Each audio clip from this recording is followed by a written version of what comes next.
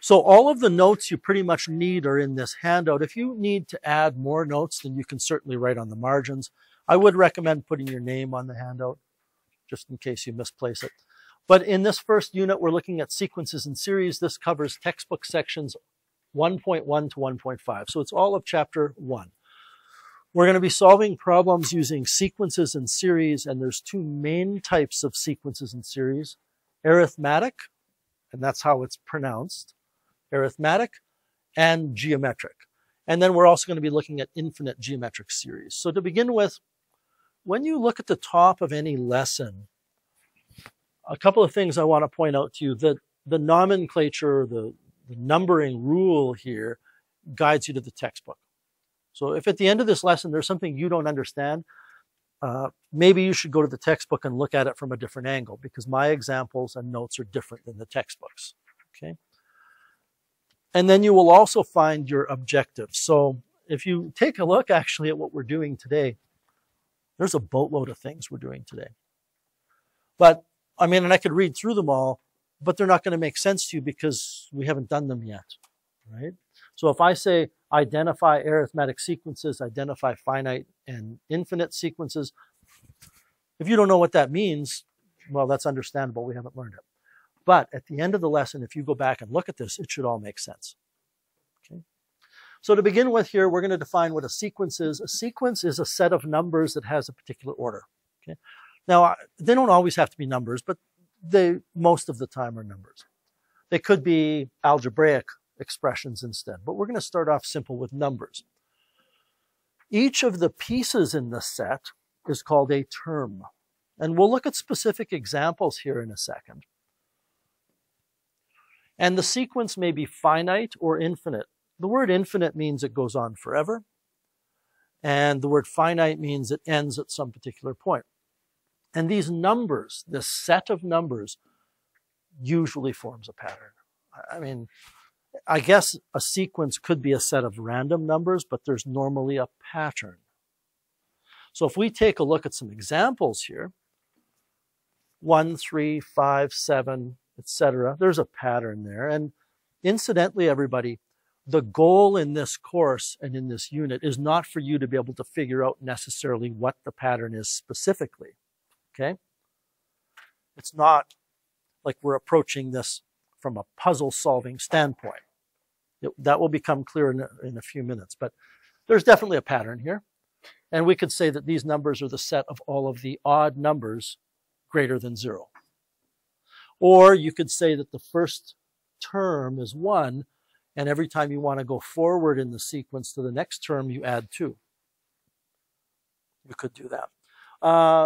There's a sequence here, 3, -6, 12, -24. With a little bit of thought, just by a show of hands, how many of you do know what the pattern is? What do you think it is, Jay? Yeah, you're multiplying by -2 every time. 3 times -2 is -6. -6 times -2 is 12. 12 times -2 is 24. 1, 2, 4, 8, 12, 16, 20, not really a pattern. That it appears to be 2 patterns. It looks like it starts off by taking 1 and doubling it to get 2, and then doubling to get 4, and doubling to get 8. And then after that, it's just +4, +4, +4, +4. But there's a pattern. Anybody want to take a stab here? Remember, you have to show your hands. Don't just shout things out. What you believe this pattern is. 1, 4, 9, 16. Have you got it? Is it Josh? Yeah, so it's taking 4 minus 1. So it's like you take the 4 minus 1, add 3 to 1, then 9 minus 4, and the 5 to 4. Oh, that's interesting. The difference between, you're saying, what are we doing? We're subtracting these two to get? 4. So you go 4 minus 1, and then the difference is you have the 1 plus 3. Does that make sense? So the second term minus. Okay, will that work over here with the 9 and the 16? Yeah. I've never thought of it that way. That's interesting. Is there another way to look at it? Have you got it? They're the perfect squares. 1 squared, yeah. 2 squared is 4. 3 squared is 9. Or you could say To go from 1 to 4, you add 3. And then from 4 to 9, you add 5. And from 9 to 16, you add 7. So you're adding all of the odd numbers. Well, not all of them, but you're adding odd numbers that grow every time. 14, 10.57, 3.5. What's happening there is you're losing, I believe, 3.5 each time. And through the course of this lesson, I'm not a big, let's use our calculator kind of teacher, but we will need our calculator to crunch some numbers. This is an interesting one that we'll get back to in a bit. 1, 1, 2, 3, 5, 8. Just curious. Does anybody know what the next entry in that final one is? Do you know? It is 13. Have you seen this sequence before somewhere? You have. Yeah. I would say that probably if you see it for the first time, you won't quite get where the 13 comes from unless you think about it a little bit. And we're going to talk more about that sequence in a bit.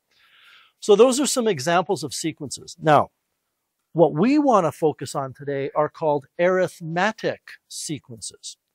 And it's spelled the same way the word arithmetic is, but we call it arithmetic. An arithmetic sequence is a sequence in which the difference between successive terms is always the same number. Successive terms mean two terms that are after each other, one after the other. The amount by which the successive terms differ is called the common difference. And I'll give you an example in a second here. And that common difference can be found by taking a term and subtracting the previous term. Okay, there's a lot to unpack here. There really is. The common difference, think about this for a second. If you take a term and subtract the one before it to get the common difference, then the common difference is what you add to a term to go forward. Okay. If we take a look at this sequence, 1, 3, 5, 7, etc., there's a common difference of 2.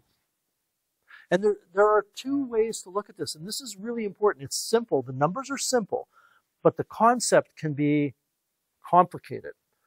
The reason why the common difference here is 2 is because if I take the first term, which is 1, and add 2 to it, I get the second term, which is 3. If I add 2 to that, I get the next term, which is 5. If I add 2 to that, I get the next term, which is 7. So this is arithmetic. But the other way we can see what the common difference is to take a term like 7 and subtract the one before. 7 minus 5 gives you 2. 5 minus 3 gives you 2. 3 minus 1 gives you 2. So there are two ways to look at it. The common difference is what you add to one term to move forward in the list, or the common difference is what you get when you take a term and subtract the one before. You catch my drift here? Okay. So I would like you, this is arithmetic.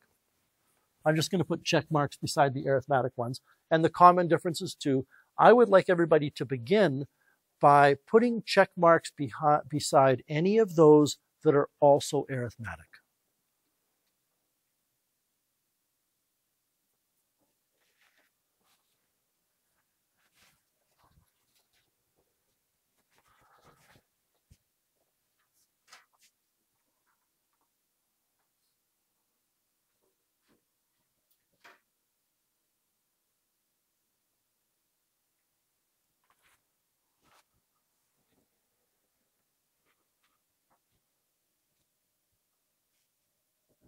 The word common is important. So if you find that you have to add 5, I don't know that this would be true up here, but if you find you have to add 5 to the first term to get the second, then you add 5 to the second and you don't get the third, then there's not a common difference.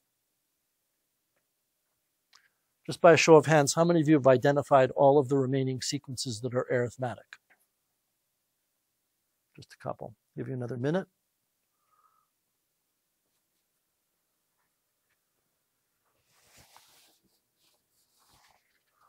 That is not arithmetic. 3, -6, 12, etc. is not arithmetic. Because what do I add to 3 to get -6? Well, let's just see here. I'm a number line kind of guy. There's 3 on the number line. There's negative 6. What I have to add to 3 to get negative 6 is negative 9. So I have to add negative 9 to 3 to get negative 6. Now the question is, what happens if I add negative 9 to negative 6? Do I get 12? Well, no, I get negative 15, don't I? I mean, it's obvious I'm not going to get 12. And that's why that's not arithmetic.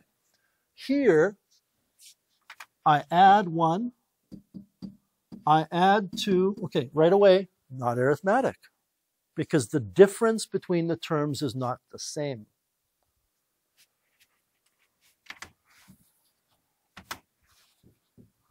Uh, 1, 4, 9, 16. Well, I add 3. From 1 to 4, I have to add 3. Then from 4 to 9, I have to add 5. Well, 3 and 5 are not the same number. The difference is different. What do I add to go from 14 to 10.5? I add negative 3.5. So now I want to just pause for a second here. By a show of hands. And I ask these questions this way sometimes because I need to know what I'm dealing with in terms of trying to help you. How many of you understand looking at 14 going to 10.5 that you add negative 3.5 by just looking at the numbers? Okay. If you don't, and you don't know that it's negative 3.5, then do what we learned a minute ago. Take a term and subtract the one before. And I actually want you to try this on your calculator. Take 10.5 minus 14.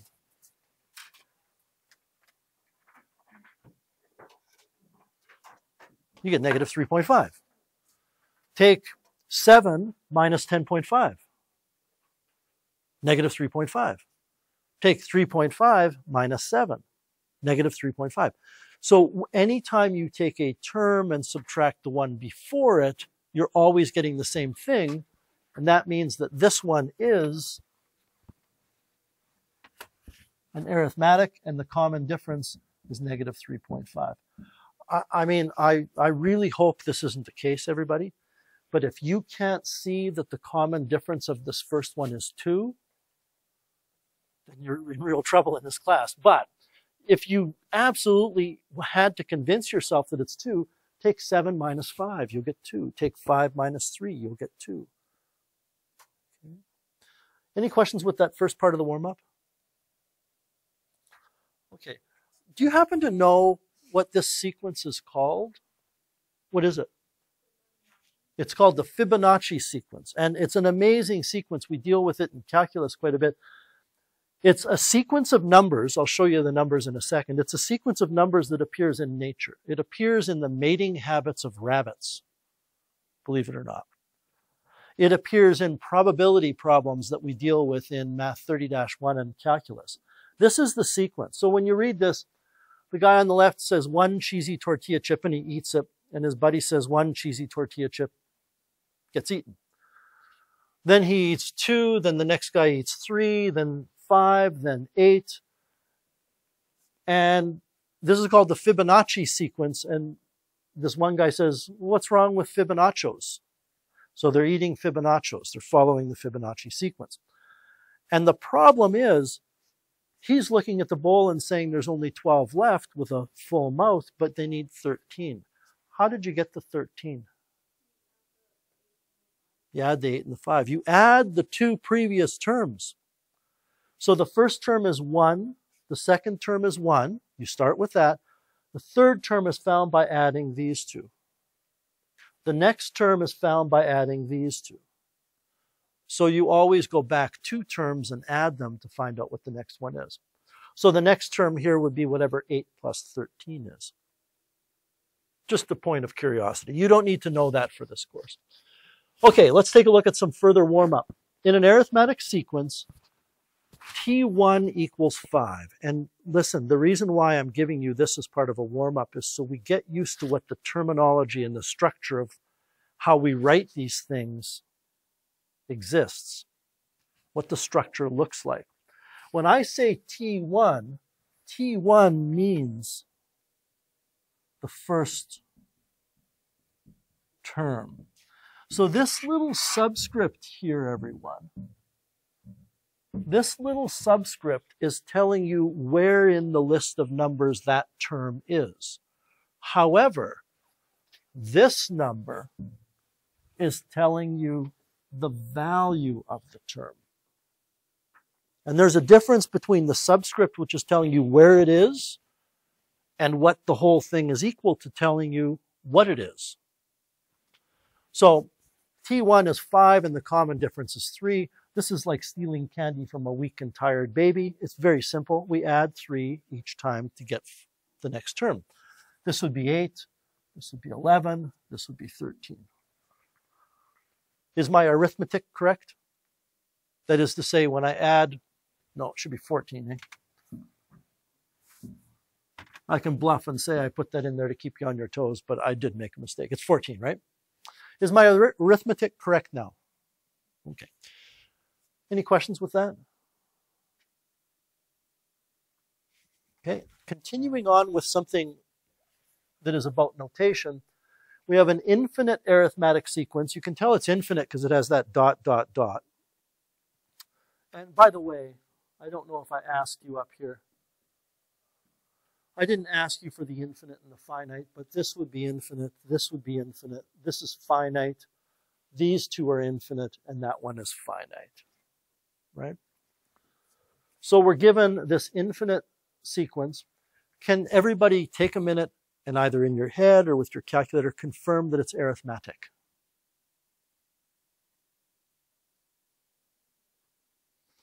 Aoki, how do you know it's arithmetic? I'm adding 3 every time. -4 plus 3 is -1. -1 plus 3 is 2. 2 plus 3 is 5.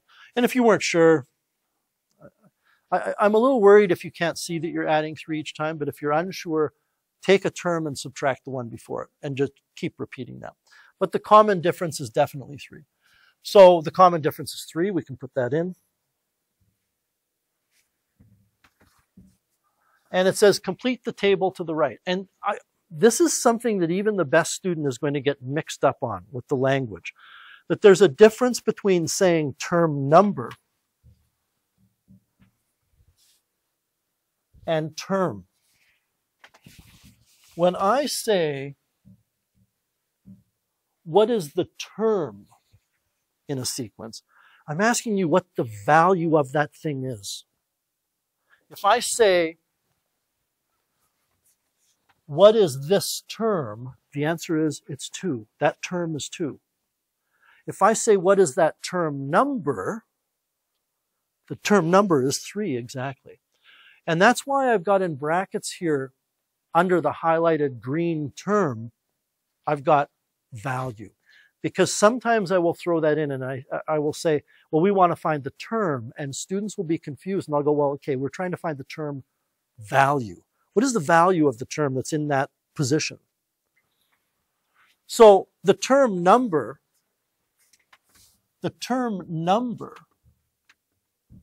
for this is 1 because it's the first term. The term number here is 2. The term number here is 3. The term number here is 4. So these numbers are telling you where in the list they are measured from the beginning. Whereas the term value is -4, or the term is -4. This term is -1. This term is 2, this term is 5. Okay? And we have to complete the table. So what is the notation to describe this term? We would say T1 equals -4. And that piece of information is telling you it's the first term, and it's telling you the value of the term, which is -4.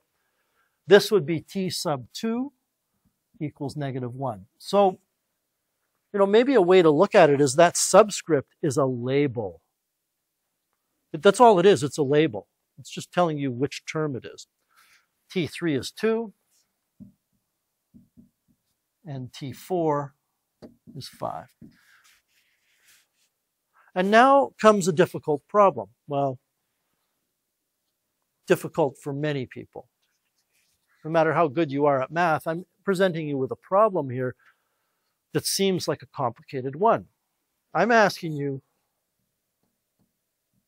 what is T15 equal to? I'm asking you to find the 15th term. And it's not that difficult if we want to write them all out, right? -4, -1, 2, 5, 8. We could keep doing that, couldn't we? Until we've counted off 15 terms. In other words, we could extend that table and just fill in all of them. Well, let's find out if you can do it without doing that to begin with. I'm going to give you a minute to see if you can figure out what it is on your calculator.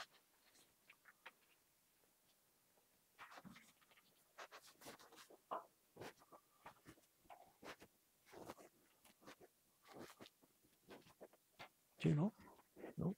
It's a difficult problem. It's not a simple question. It is 38. Yeah. But when you put up your hand, just for future reference, when you put up your hand, wait for me, because I wanted to give everybody else a minute here. It is going to be 38. And you did it in here, and I did it in here. And did anybody else kind of figure out that it would be 38? A couple people, yeah. So let's confirm that it's 38. I'm going to continue to add 3 each time. 11, 14, 17, 20, 23, 26. I better stop and double check my math. Plus 3, plus 3, plus 3, plus 3, plus 3, plus 3. 29, 32, 35. This is the 1st, 2nd, 3rd, 4th, 5th, 6th, 7th, 8th, 9th, 10th, 11th, 12th, 13th, 14th term. So the 15th term is 38. Can you explain how you did that? So you have a formula. You've learned the formula in another class. Okay. Did anybody else get it and can explain what you did mathematically to get the answer?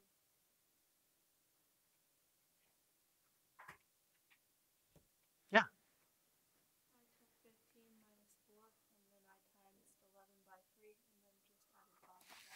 Brilliant.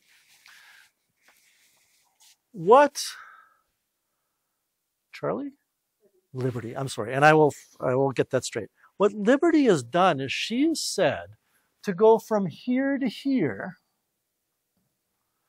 is 14 jumps, isn't it? But that means it's 14 common differences because each jump to go forward 1 term is a common difference.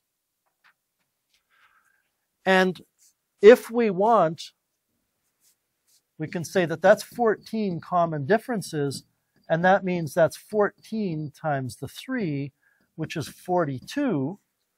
So it looks like we have to add 42 to the first term to get the 15th term.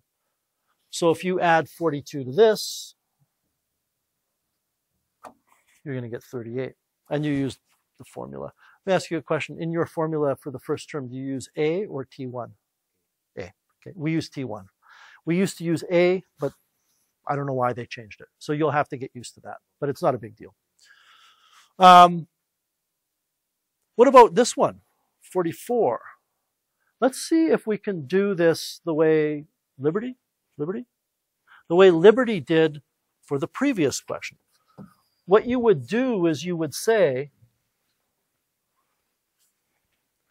that 44 minus that -4 has to be a certain number of common differences. This is a little bit more complicated though, okay? So if we do that, you end up with 48, and this is equal to a certain number of common differences, which is 3. What do you get for the number of common differences? 16? So 16 times 3 is 48.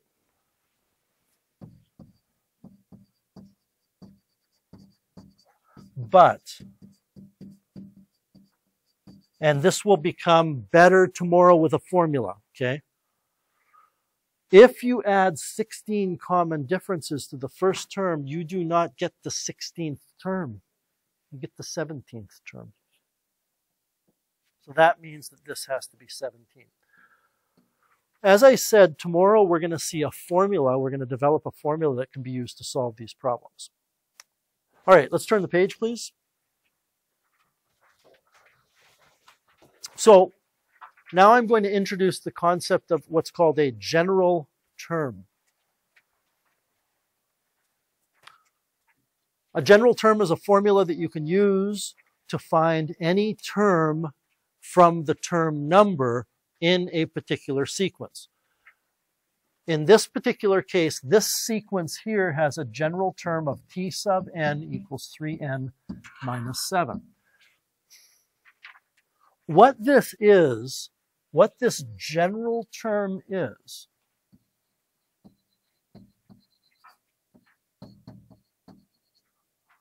something that you put n into and get tn out of.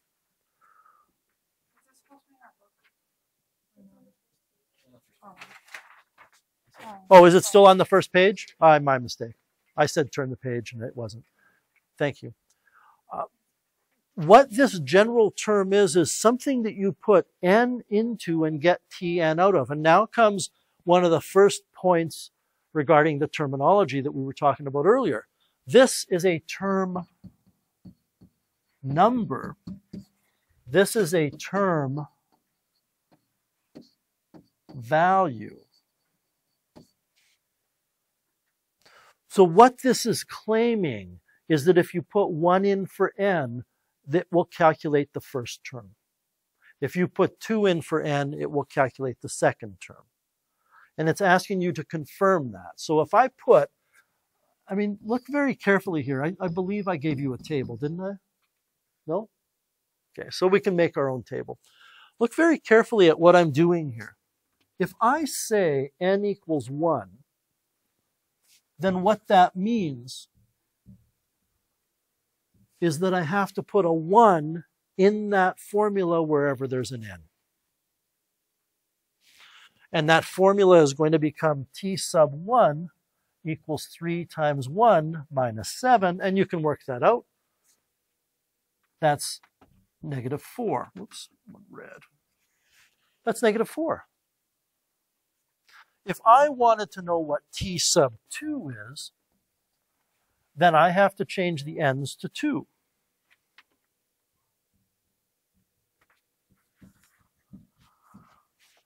And when you work that out, you get negative 1. I'm going to throw something your way and see if it sticks, and if it doesn't, it might stick later, maybe tomorrow or maybe the next day. Looking at this, you should understand why the common difference has to be 3.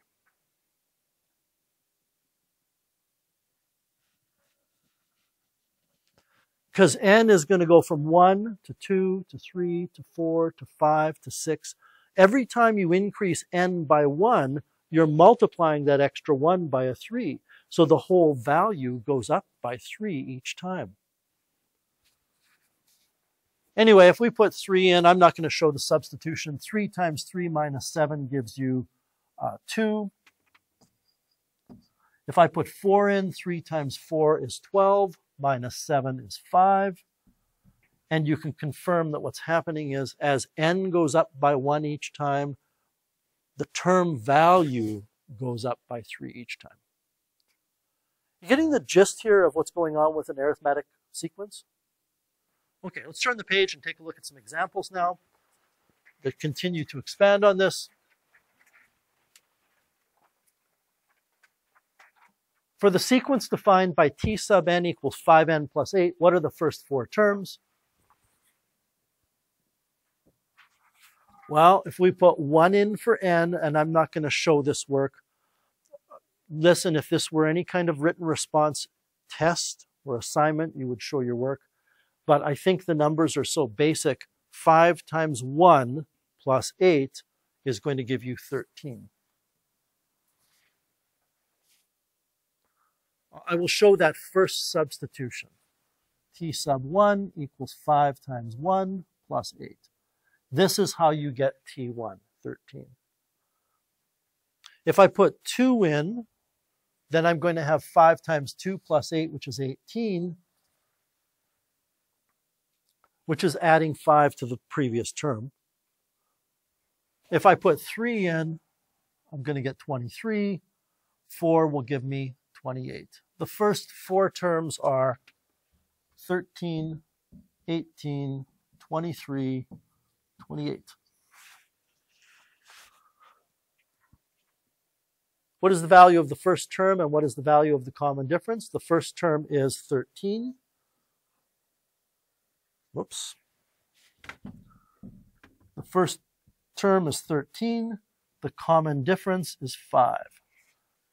Again, I'm going to throw something your way, and maybe it sticks, maybe it doesn't.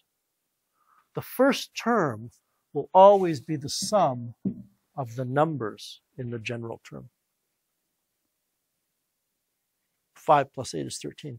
The reason why that's going to work is the first term uses n equals 1. So the 5 times the 1 is going to give you that 5. The common difference is always the coefficient of n. So if we go back to this one, 3 plus negative 7 is negative 4. The common difference is 3.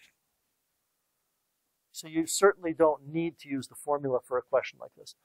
What's T13? Well, that just means we're going to put 13 in here.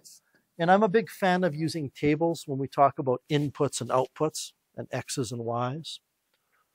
So we put 13 in. That would be 5 times 13 plus 8, which by my count is 73. Yeah, is that right, Aoki? 73. So the 13th term, 73. Any questions with example 1? We're still kind of warming up to this idea. It's not that difficult yet. For each arithmetic sequence, determine the values of T1 and D and fill in the missing terms. Now, listen, you're going to encounter this approach, what I'm going to talk about, in lots of places in this course. Just because I tell you to do 3 things, find the first term, find the common difference, fill in the blanks, doesn't mean you have to do them in any particular order.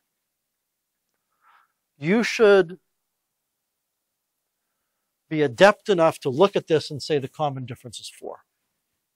I mean, I don't even know what we would need to write there. I guess you could say T4 minus T3 has to give you the common difference, which would mean 19 minus 15 gives you the common difference, which means 4 equals D.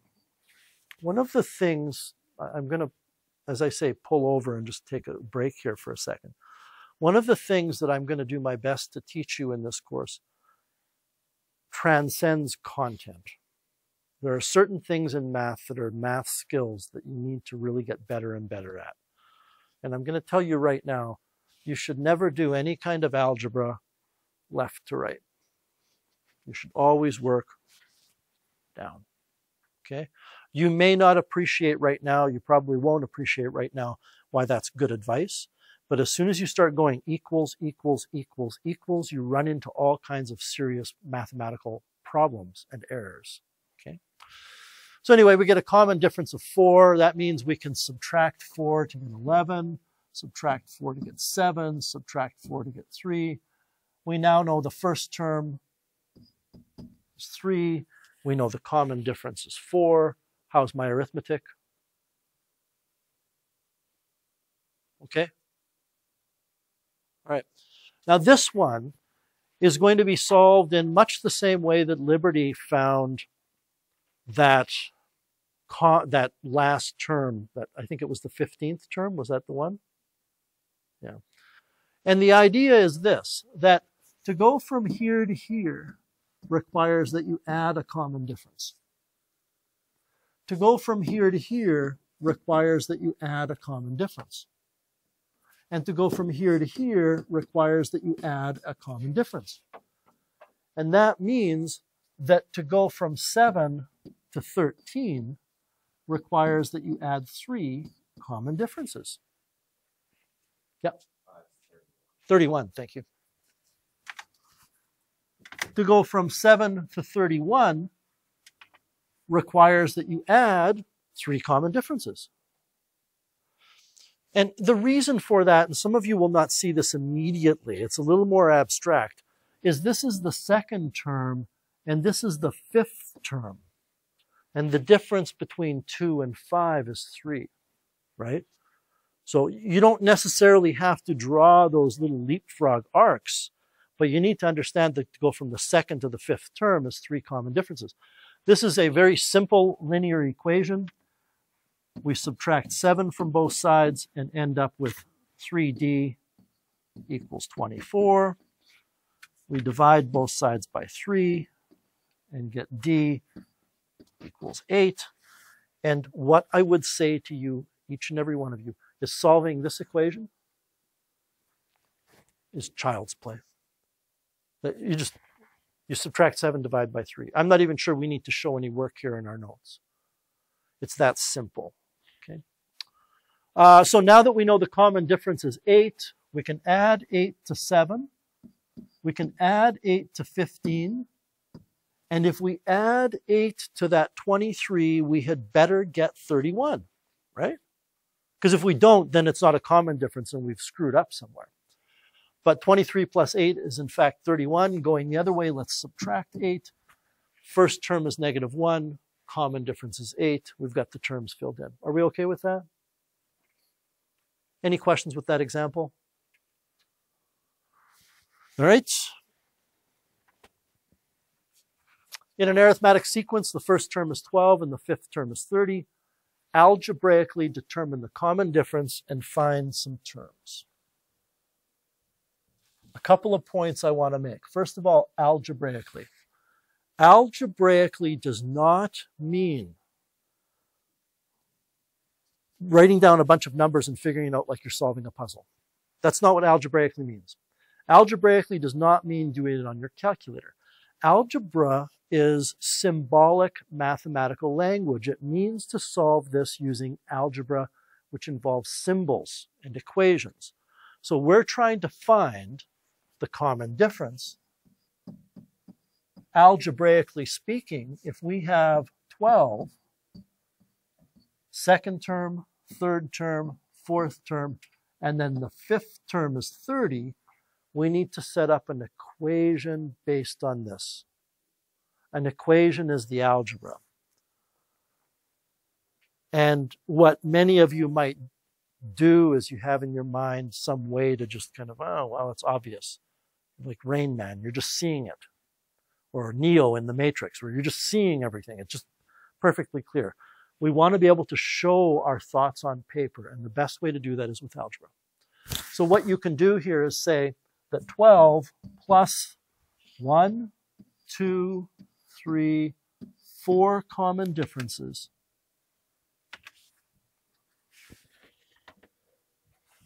will have to give you 30. Now that's algebra. Now we solve it.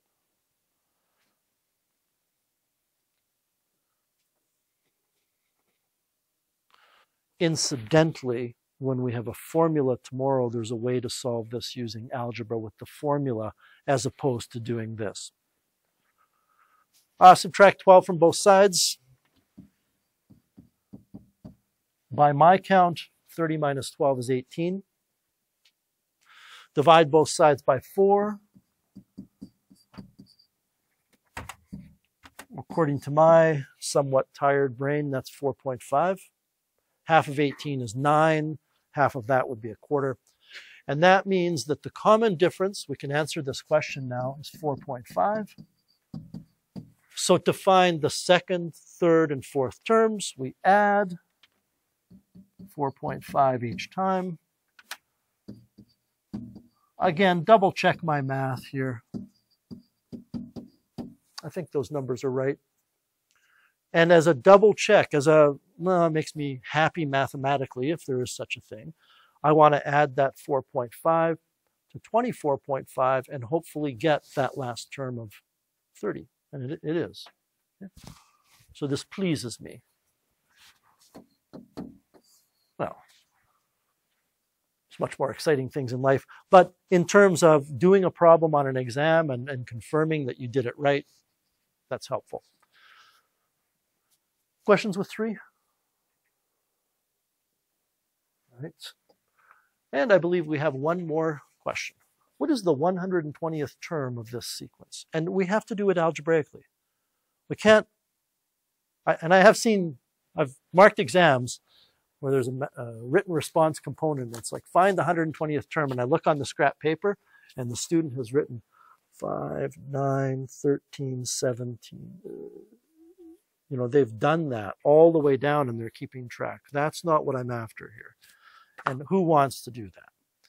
This leads into tomorrow. And I'm just going to ask the question. What is always, for any arithmetic sequence, and I don't want you to shout out answers or give it away, I want you to think about it. What do you always add to the first term to get the 120th term? And it doesn't matter whether it's this sequence or a different sequence, but it's arithmetic. You always add the same thing to the first term to get the 120th term. And if you have an answer, just put your hand up and then down.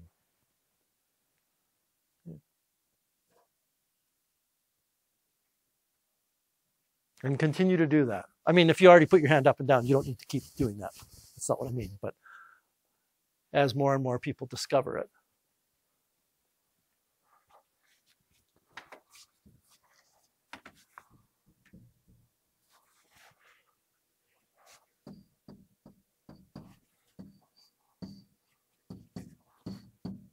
To get your mind going here, we're going to formalize this in the lesson tomorrow.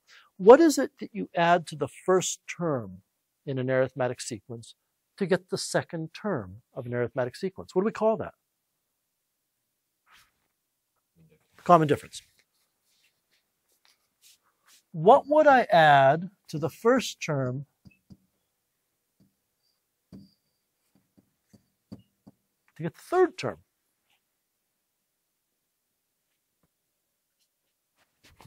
Prentice? No? Oh, I thought you put up your hand. No? Okay. Two common differences. Because the third term is 2 positions away from the first term. What would we do? And more of you are going to get this as I continue to expand this. And this will be in our notes tomorrow. What do I add to the first term to get the fourth term? Well, the fourth term is 3 jumps away from the first term, so I would add 3 common differences. And the idea here is that if you were trying to determine a term number, like term number 2, then you add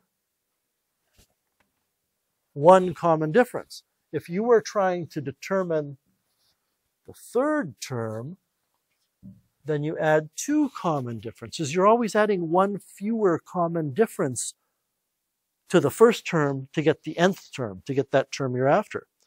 So what we have to do here is that. We have to add 119 common differences to the first term to get the 120th. And I think some of you can visualize this in your head, that if I drew out 120 blanks, and you started on the first blank, how many of these would you have to draw until you got to the 120th term? You'd have to draw 1, 2, 3, 119 of them. And that allows us to algebraically solve the problem, because the first term is 5. And the common difference, I'm really going under the assumption here, everybody, that you can look at this and tell me the common difference is 4. I don't think I need to really justify that.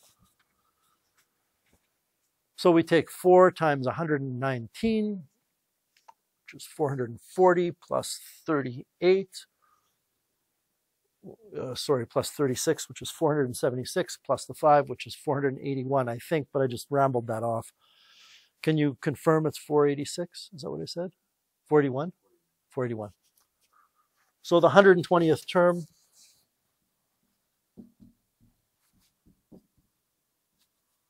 is 481. And that's it. So tomorrow what's going to happen is we're going to formalize this by developing equations. And there's a couple of equations that we'll learn tomorrow. The formulas or equations that you're going to be using are going to be ones that are given to you on a formula sheet, so you don't have to memorize them. But this was just a basic introduction to the concept of what an arithmetic sequence is.